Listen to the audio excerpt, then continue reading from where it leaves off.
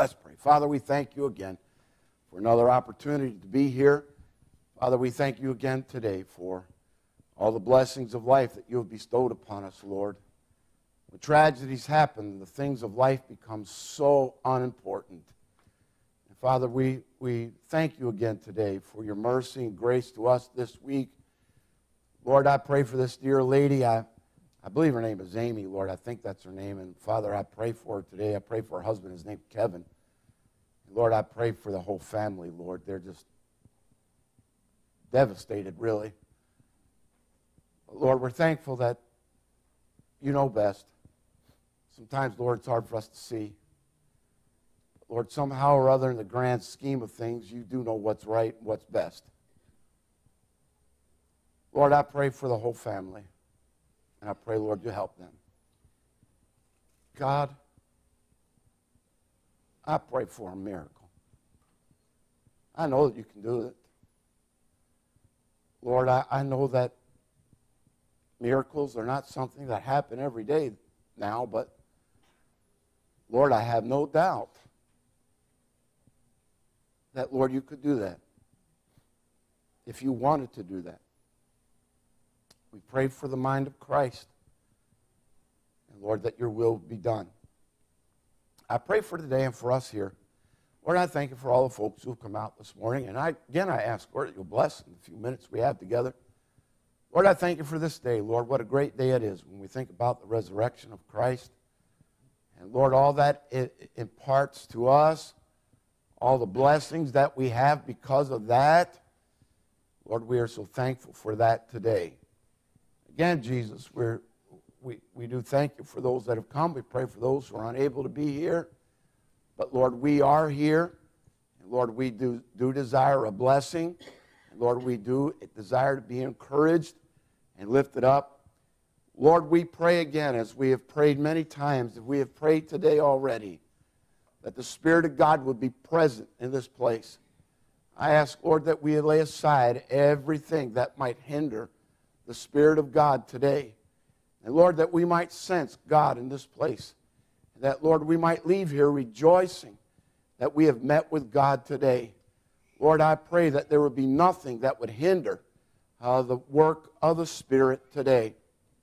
And Lord, that you would encourage us this morning. I think of the song we sang, faithful and true would he find us here if he should come today. Lord, may that be true of us. If you should come today. Lord, bless, we pray now, and the few minutes that we have, because, Lord, surely we'll be on our way home in just a few minutes. Bless us, we ask, in Jesus' name. And for his sake, and for his honor and glory, we ask all these things. Amen and amen. All right. Anybody got a question today? Anybody got a question about anything? If you do, we'll surely try to answer it. Anybody got a question today? I'm glad everybody's Bible scholars knows everything, but that's, all right. Going once, going twice. Galatians chapter 2. Galatians 2 today. In our study of this book, reminding you again that the book of Galatians has to do with law and grace. And in the middle of chapter 2 to the end of chapter 2, Paul discusses that a great deal. He says in verse 20, let me put my glasses on. He says in verse 14, no, not verse 14.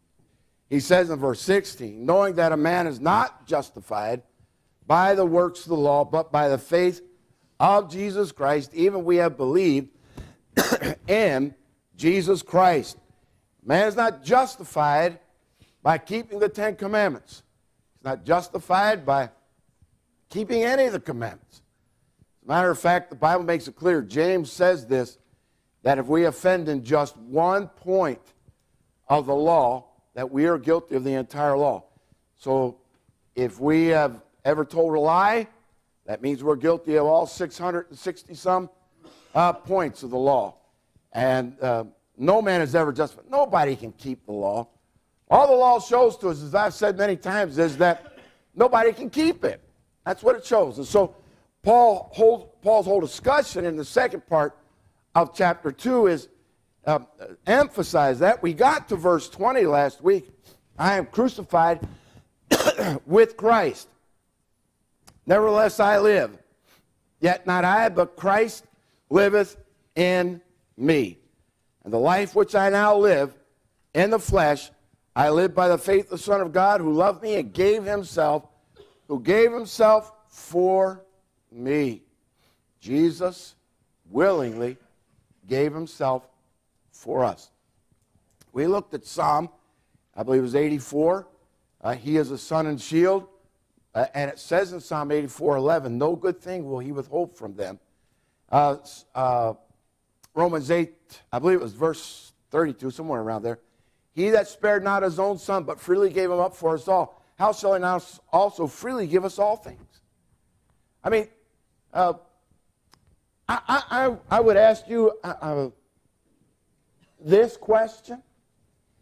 The answer to this question would tell me in a lot of ways how you see grace. We sang this morning, faithful and true would he find us here. Luke 17:8. When the Son of Man cometh, shall he find faith on the earth? When Jesus comes, could come today, when he comes, what is your attitude about Jesus coming? When you think about the coming of Christ, that he is going to come, that he will return, what is your attitude? How do you feel about that? Well, I hope he doesn't come today. I hope he doesn't come today. Others have the idea, well, if Jesus came today, I would be glad to see him today. However, I'm not sure you'd be glad to see me today, because I have failed. Now, if I asked this morning how many people have failed today, probably everybody would raise their hand. Folks, I remind you that when Jesus who gave himself for us and died for us on the cross, and as John said, the Lamb of God which taketh away the sin of the world, the Bible says that he has forgiven us. How much of our iniquity has he forgiven? All of it. All of it. Every bit of it. Now, again, I know that people sometimes find that to be unfair, because they'll say this: I'm trying to live a good Christian life, and I know somebody that is saved, says they're saved, and they're not really living the way they ought to, and you're telling me that when we both die, we're both going to go to heaven and all of our iniquities have been forgiven. No, I'm not telling you that. I'm telling you the Bible's telling you that. And you say, well, what happens when we get to heaven? What is going to happen? Isn't there going to be some kind of an accounting? Absolutely. There is a book of remembrances.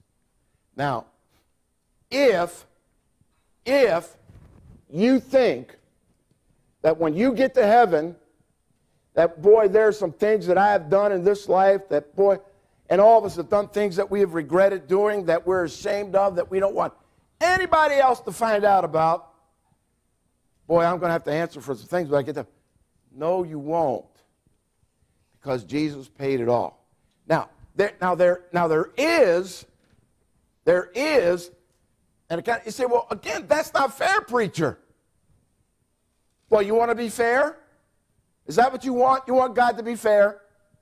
Do you want God to be fair? No. Because if God was fair, he'd send everybody to hell. If he was fair. We're not talking about being fair. We're talking about the grace of God. That's what this is all about. Every religious system in the world can be put in one of two categories. Everyone. I don't care what it is. There is the system of doing, and there is the system of done. When Jesus died on the cross, I think he said 7 things on the cross. What was the last thing that he said? It is finished. It is finished. The plan of salvation Now, we realize that he had to arise from the dead, but the fact that Jesus willingly gave himself to pay for all my sins. See, when you really stop to contemplate that, when you really stop and think about that, then you begin in some sense to realize just how marvelous the grace of God really is. Because not only did he save us from all of the sins that we have committed, but he saved us from all the sins that we're going to commit. He paid for them all. Look, if you would, at, we'll look at 2 Corinthians chapter 10. Now, Paul said there in Galatians, nevertheless I live, yet not I, but Christ liveth in me. And 2 Corinthians, no, I'm sorry. Wait, I'll find it. I know where it is. It's somewhere. It's chapter 5. Not chapter 10, but chapter 5 and verse 10. Chapter 5, verse 10. Now, I want to say this before I go any further.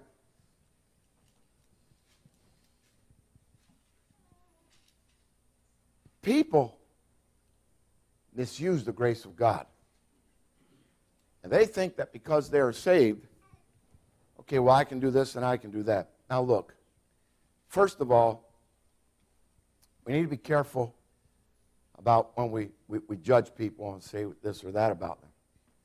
But we also need to be aware that the Bible says there are some things that are wrong and that we ought not to do them. Now, you say, well, what are the consequences of sin today, preacher? One, there is broken fellowship with God. Boy, if you want to have fellowship with anybody, it's with God. And so when we sin, we break fellowship with God. And so we need to have that fellowship restored. 1 John chapter 1, verse 9, you don't need to look at it. If we confess our sin, he is faithful and just to forgive us and to cleanse us, wash us from all unrighteousness. Now, so there's broken fellowship. There is broken fellowship. There will come a point. I don't know when that point is. I don't know when you cross the line. I don't know when God gives up on you. I don't know when that is. But there can come a point in your life where if you are saved, you can come to a place where God will take you out. Paul says in 1 Corinthians chapter 11, we read it sometimes on our communion, our Lord's table day, for there are many who are sickly and some who sleep because they would not judge themselves because they lived a life that was kind of wicked. You remember the guy in 1 Corinthians that was living in incest with his mother? Paul said that ought not to be, and Paul said his stepmother, he said, we're going to deliver him up to Satan that the spirit might be saved.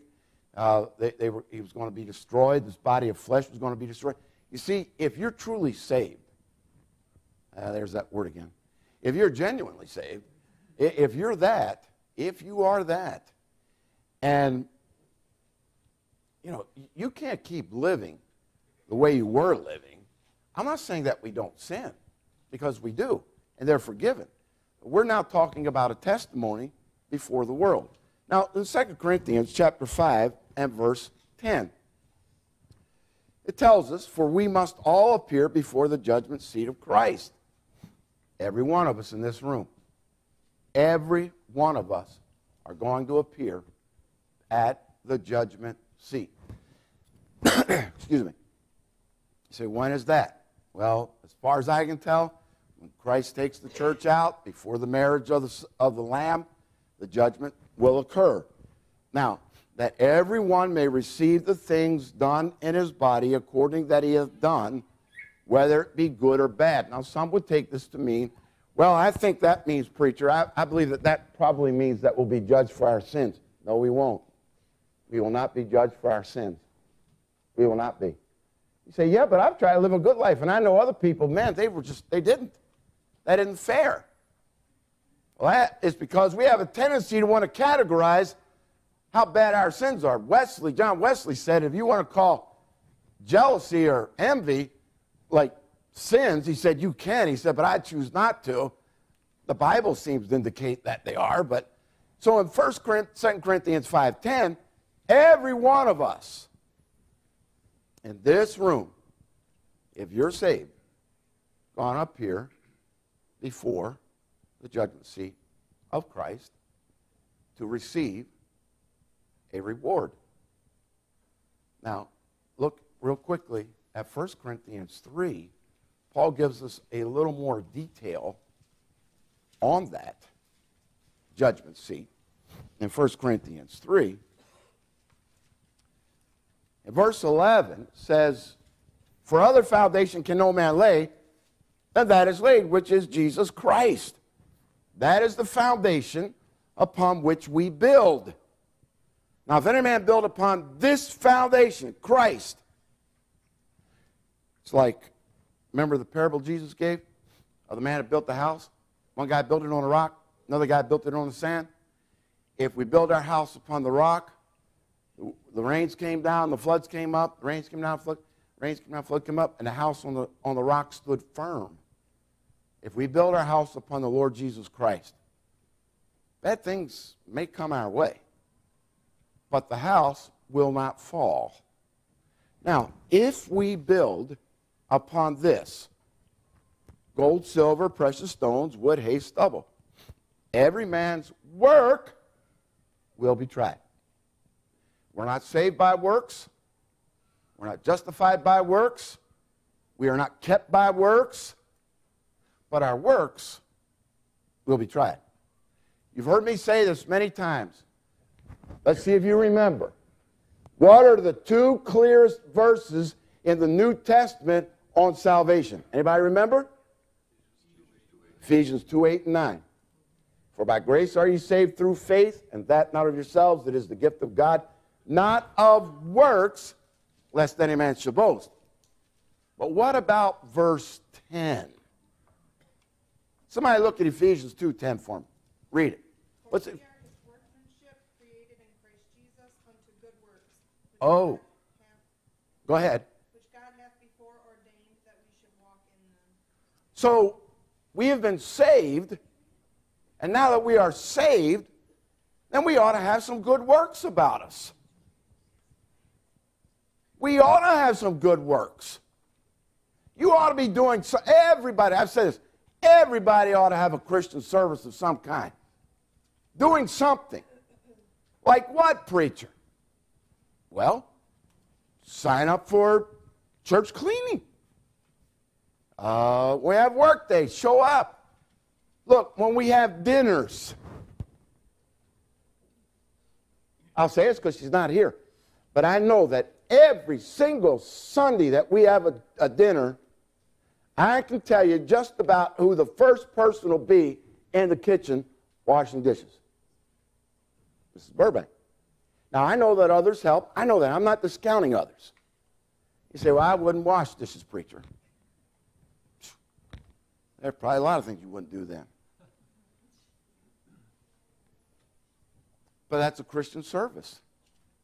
Can I remind you that even a cup of cold water given in my name will receive a reward? See, God wants to bless us and God wants to reward us.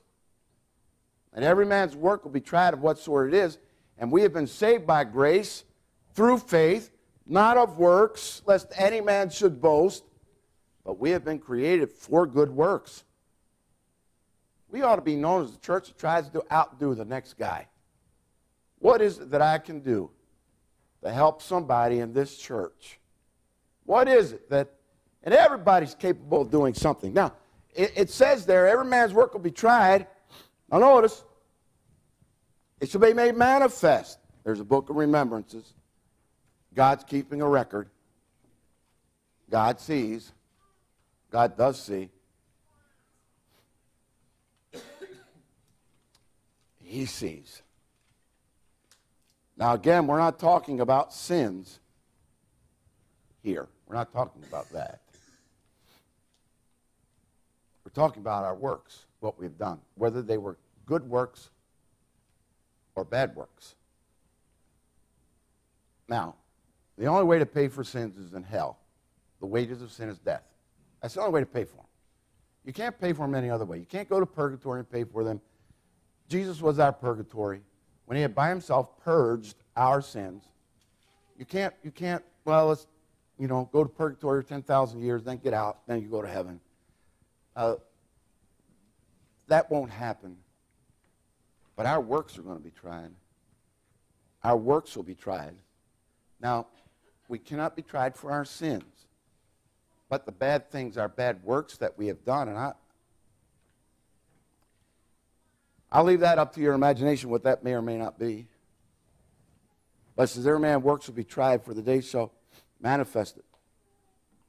For shall declare it, because it shall be revealed by fire. The fire shall try every man's work of what sort it is. Question, is, well, what's the fire? What is the fire that tries us? I would suggest to you that Jeremiah said, thy word was as a fire burning in my bones. When it says in Revelation chapter 20 about the great white throne, it says this, and the books were opened. What books? Well, I think these 66 books. I believe the book of remembrance. Those books will be opened. Now, there will be a third book at the great white throne, the book of life. And whosoever is not found written in the book of life was cast into the lake of fire. Now, the book of life.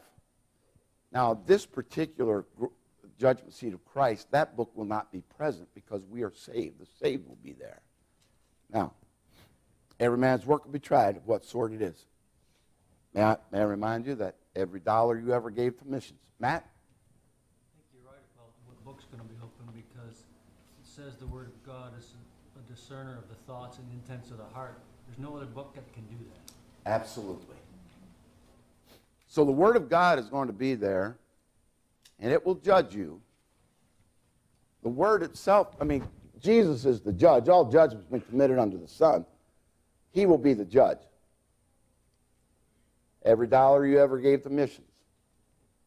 Every time God ever impressed upon you to do something. I've said before, my thing is this. When the Son of Man cometh, shall he find faith in the earth? Have we been faithful to the opportunities that we have been given? All right? There are many opportunities that you have in life. You have the opportunity as a parent to raise your children in the fear and the admonition of the Lord. Have you been faithful in that? Have you been faithful as a wife?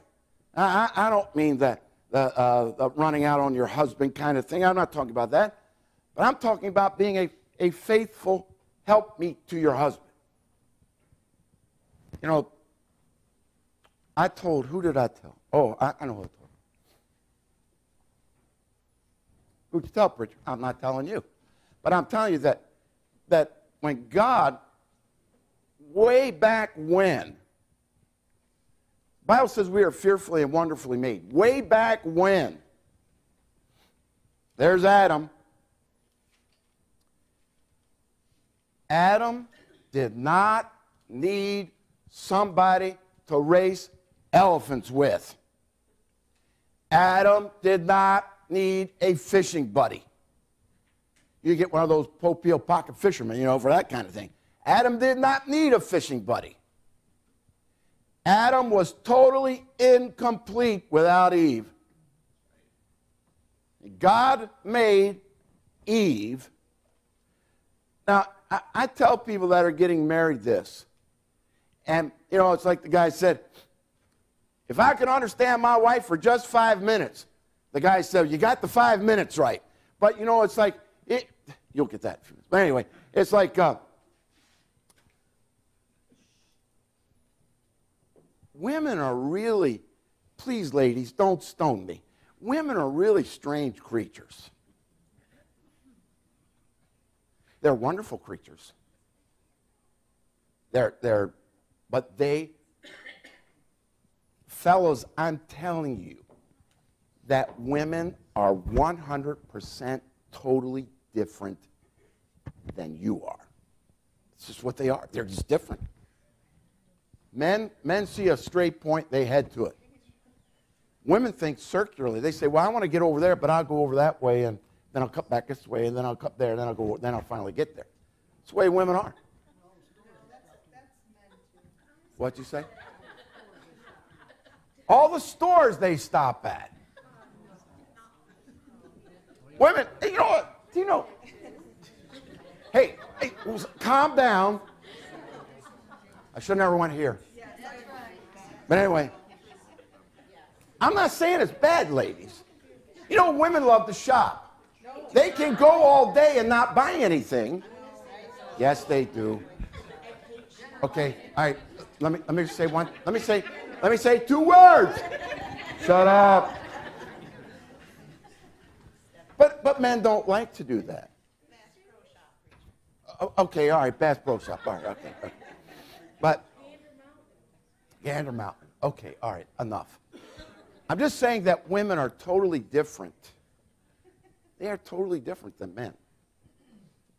And, you know, you spend your life trying to understand them. But without them, I'm telling you, without them, without women in this church, this would be a pretty sorry church.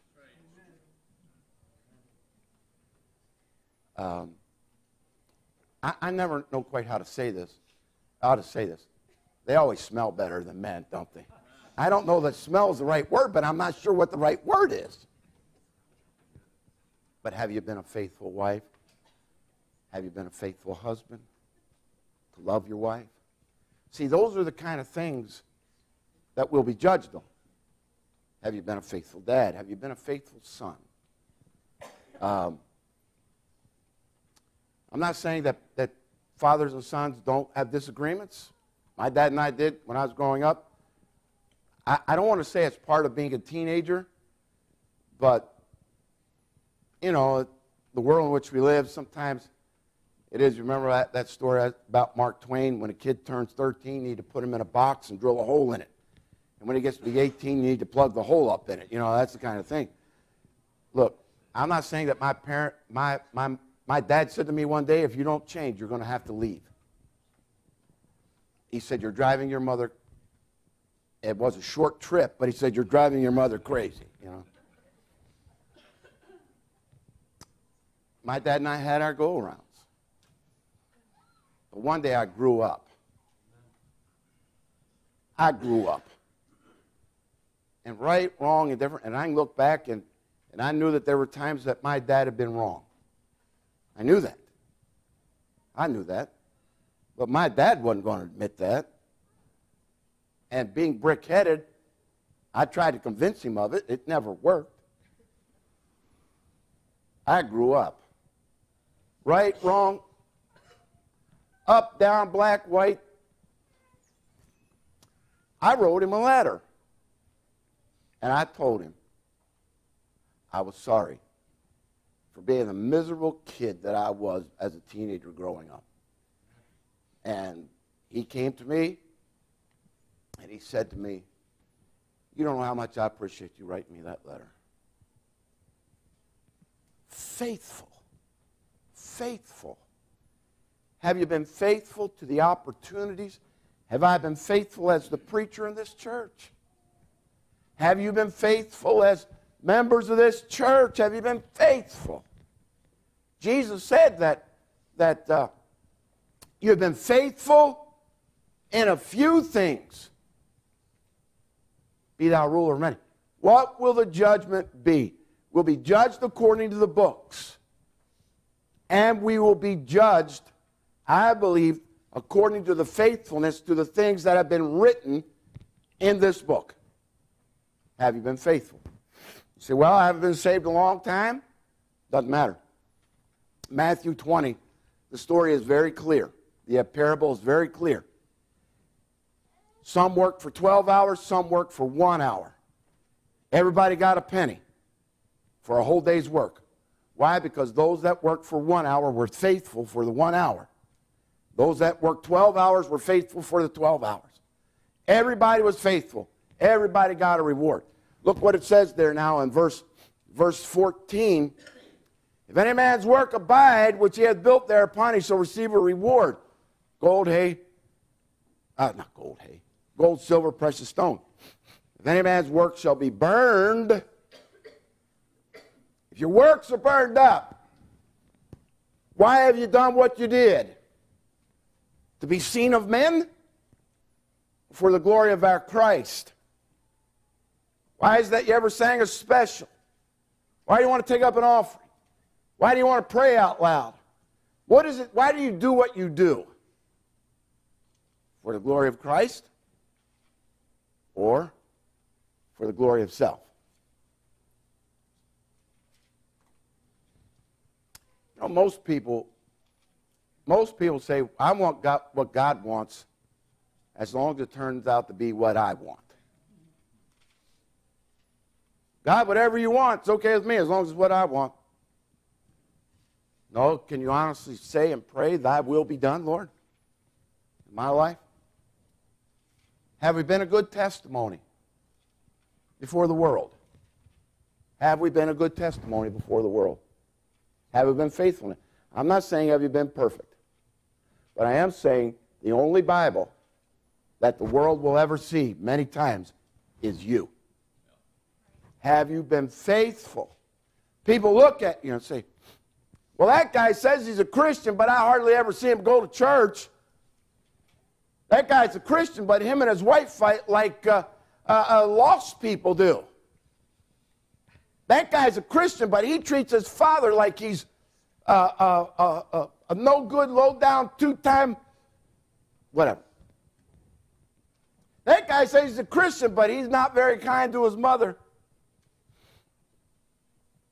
Many, long time ago, I preached a sermon one time, the meanest mother in the world. Somehow or other, it got back to my mother. She said, why'd you preach that sermon?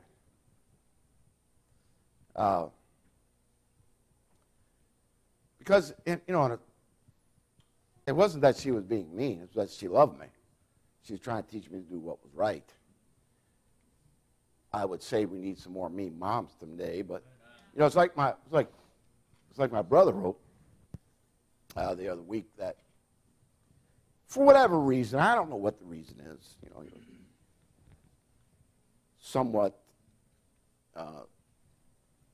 being reflective about mom, and he wrote some things, and he said how sometimes, mom would, be kind of harsh. But she'd always say, I love you. Boy, anyway. But now notice what it says. I don't know how we got this far stream. I know we're talking about I'm crucified with Christ, nevertheless I live, yet not I, but Christ liveth within me. Now, every man's work will be made manifest. If your work abides, you're going to get a reward. And there are several different, there are at least 5 crowns, and there are some stars, and maybe there's some gold in the crown, and silver in the crown, and precious stones in the crown. All those things. Going to get a reward so that in Revelation chapter 4, and they cast their crowns. Hey, we're going to get a chance to cast their crowns at his feet.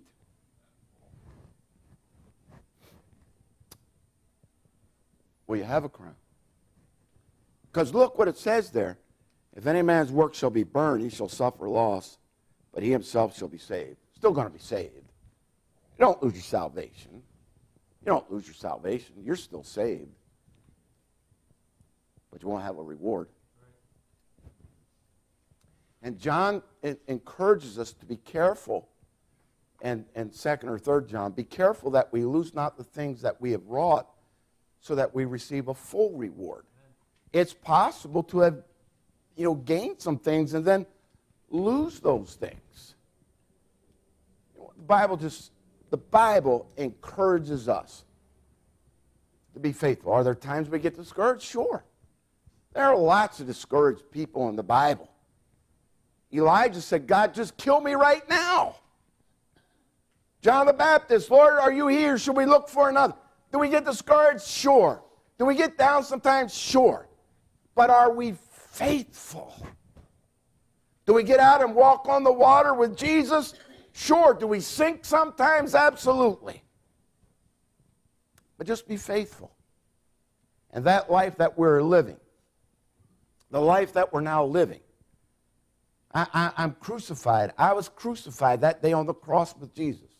My sins and my the handwriting, the bill of indictment that was against us was nailed to the cross that day.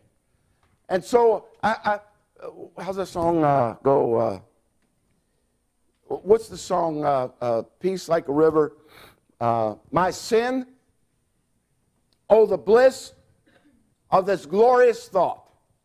My sin, not in part, but the whole, is nailed to the cross, and I bear it no more. Praise the Lord, oh my soul. That's what Jesus did for us. And now that I am crucified with him, the life I now live, I live by the faith of the Son of God who loved me and gave himself for me. Listen, we're to be different, and we're to be faithful so that at that day we will hear those words. You know, really, just to hear, well done, thou good and faithful servant. You think back. Think how many people you know that started the race. And as far as we know, saved, born again, washed in the blood. But for whatever reason, they quit. They no longer run the race. They gave up, surrendered, threw in the towel. Well done, thou good and faithful. Thou hast been faithful over a few things. See, the Lord doesn't ask us to be faithful over a lot, just a few. Thou hast been faithful over a few things, be thou ruler over many. Jump back quickly, Galatians chapter 2. Now I have been crucified with Christ. I am not my own. Where's that verse? Somebody I know knows this verse. What? No, you're not. You're bought with a price. Corinthians. You're not your own, but I forget exactly how that verse goes. What? No, you're not your own, but you're, whatever. We are not our own anymore. But you do realize this, before you were saved, you weren't your own either. Because you were under the control of the devil. And brother, he's a hard taskmaster. He's a hard taskmaster. But boy, when we were redeemed, I have a song I love to sing, since I have been redeemed.